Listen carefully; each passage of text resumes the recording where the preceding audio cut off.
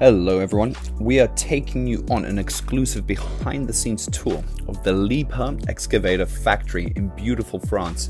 From initial assembly to final quality checks, you'll see the entire production process up close.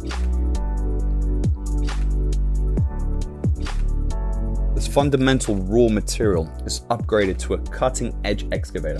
It all begins with this basic steel plating. A well-oiled manufacturing chain then moves on to cleaning, cutting to length, forming, welding, coating, as well as assembly.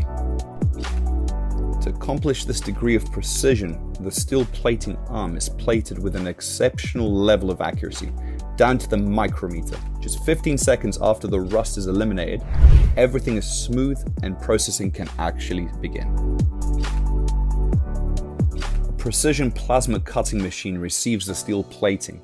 Almost 100 distinct parts are created from a single plate in a single procedure.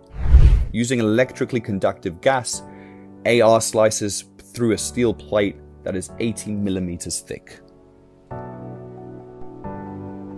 At the cutting site, the temperature reached 30,000 degrees Celsius. The plasma method's main benefit, 4 times as much cutting speed as the traditional cutting torch, results in higher overall productivity and precision. 180 separate pieces for the excavator are made from 20 square meters of raw steel. The procedure just takes a few minutes. In a single shift, the cutting machine can cut over 7,000 different parts. When the time comes, they will be gathered for additional processing.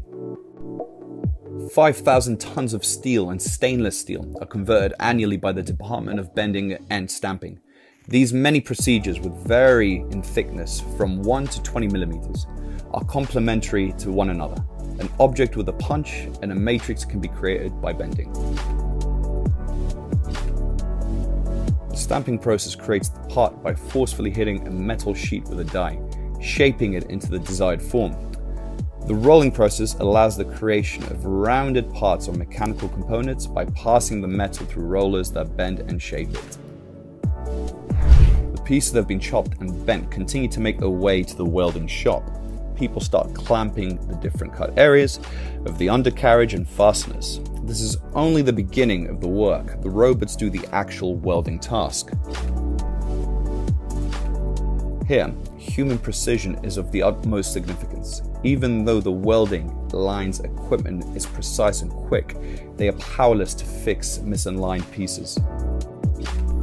The slough ring is initially installed on the center area of the undercarriage, beneath the flame at 700 degrees Celsius, the welding point 1.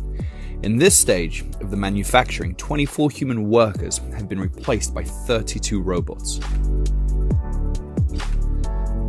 All 3 undercarriage components are joined. An excavator boom and arm are manually welded at the station by an individual.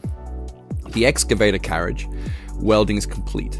After that, the excavator undercarriage is eventually delivered at the paint shop. First, the surfaces are thoroughly cleaned.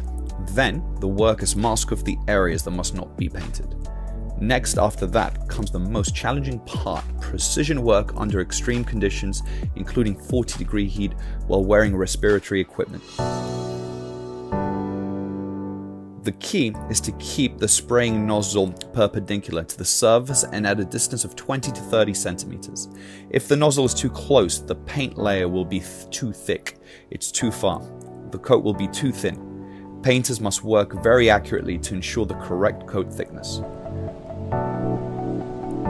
A coat that's too thin will reveal the primer with the slightest scratch, while a coat that's too thick increases material costs and reduces the crucial margin. Finally, the parts are painted. It is necessary to roll over the 4-ton undercarriage before proceeding with the final assembly line. In under 50 seconds, a robot completes this work. The track system idlers may now be installed by the workers. It's finally time to mount the tracks. 9 little track rollers and 2 huge idlers are encircled. Later, the 30-ton excavator will remain attached to 49 interlocking track connections on each side. Every 10 minutes, laborers install crucial parts in the superstructure. The 300 bar oil pressure provided by the hydraulic pump powers the shovel and arms. As a result, the excavator can lift 1.5 tons of weight.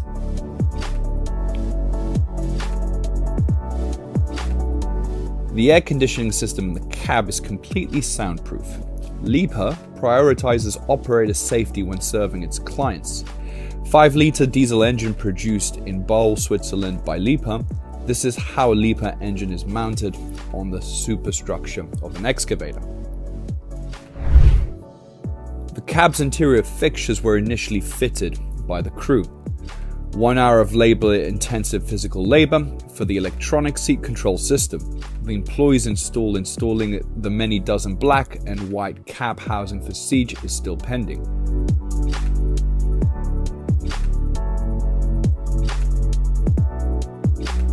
This is the installation and setup procedure for the very intelligent black box.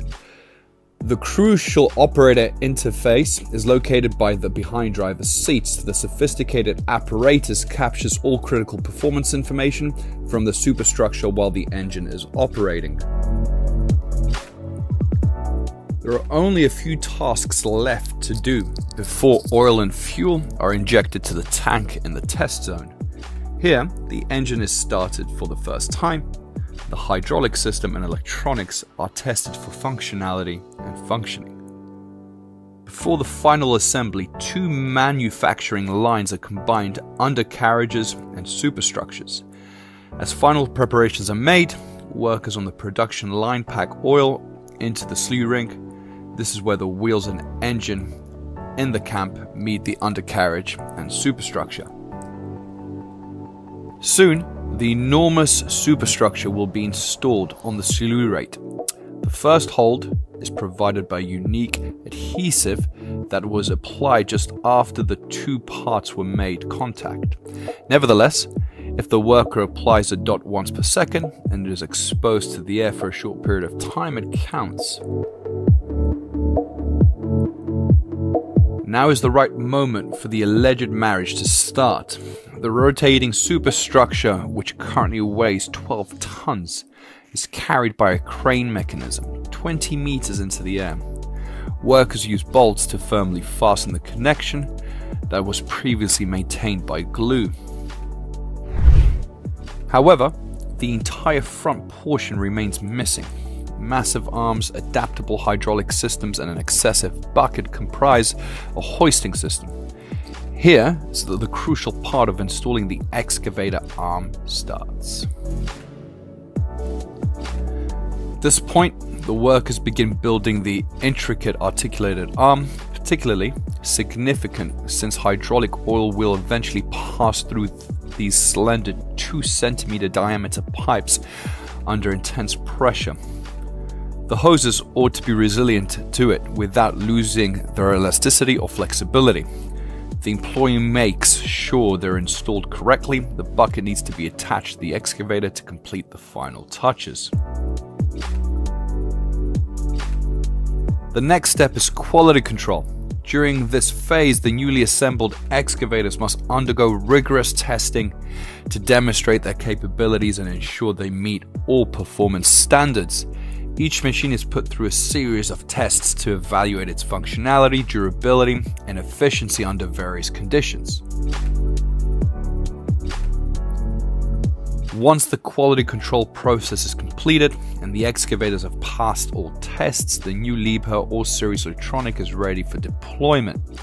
These advanced machines are then prepared for shipment and put into service, ready to tackle demanding tasks in the field.